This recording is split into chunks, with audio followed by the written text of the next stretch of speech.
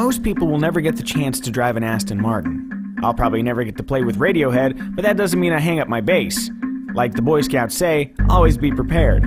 With that in mind, here are the essential things you need to know if you ever get a chance to buy an Aston Martin V8 Vantage.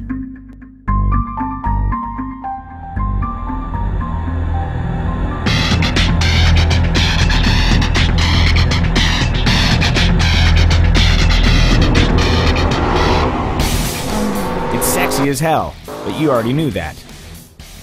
The V8 Vantage is Aston's entry-level model, and though pricing starts around $138,000, remember, it is a hand-built supermodel.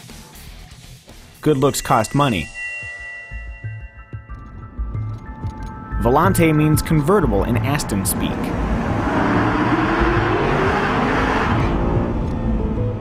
Aston Martin makes a V8 and a V12 Vantage. Right now, the US only gets the V8, but it's one hell of a V8, so we're not complaining.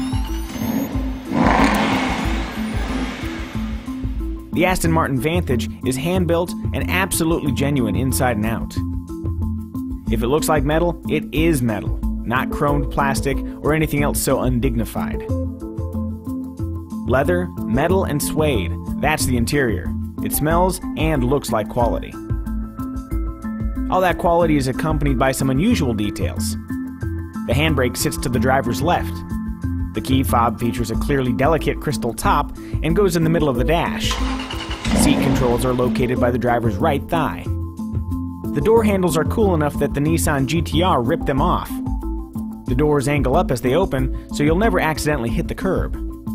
You can't reach the CD changer without putting the top down, but you'll probably use an iPod anyway, so no matter. The Volante's trunk isn't huge, but it's big enough for a couple of weekend bags, and there's some extra cargo nooks in the cabin.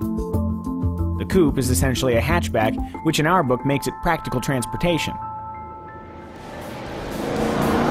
Buy the manual transmission. I don't have the manual and have never driven the manual, but do yourself a favor and buy the manual. The optional Sport Shift automated manual transmission saves you from having to use your left leg, but it takes big long pauses between shifts, similar to the R-Tronic automatic in the Audi R8. Not good. Unlike the R8, a well-timed lift of the throttle while shifting in manual mode helps smooth things out.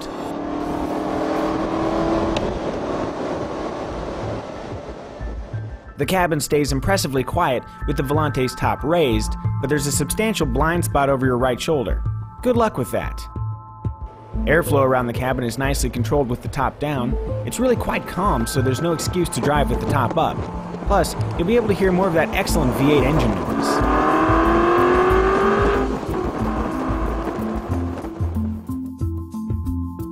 At $7,200, the optional Bang & Olufsen audio system isn't cheap, but it's money well spent on those rare occasions when you'd rather listen to music than the V8.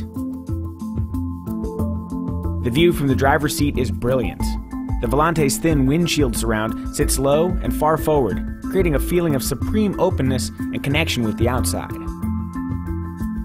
In speaking with the reps from Aston Martin, they said that every car they make must have three things: power, beauty, and soul.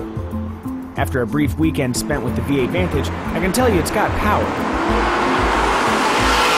It's definitely beautiful. There are some weird bits, but they're growing on me, and it feels different from any other car I've driven.